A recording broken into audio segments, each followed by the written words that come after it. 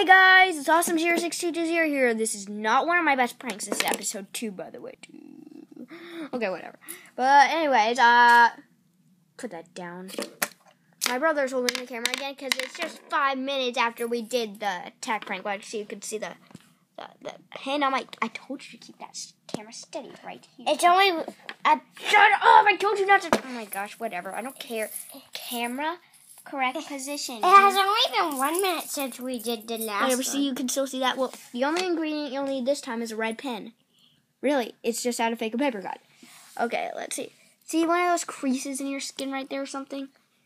Ugh, I told you not to move the camera. Are you gonna make your blood river? No. Okay, anyways, hold still.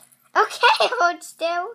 You put that little red pen in that little crease right there, or any crease you want, really. You could do it right here, right there, because, okay, make sure it's, like, thick layer, but not too thick. Make sure it's dark and stuff. I said not to move the camera. Oh.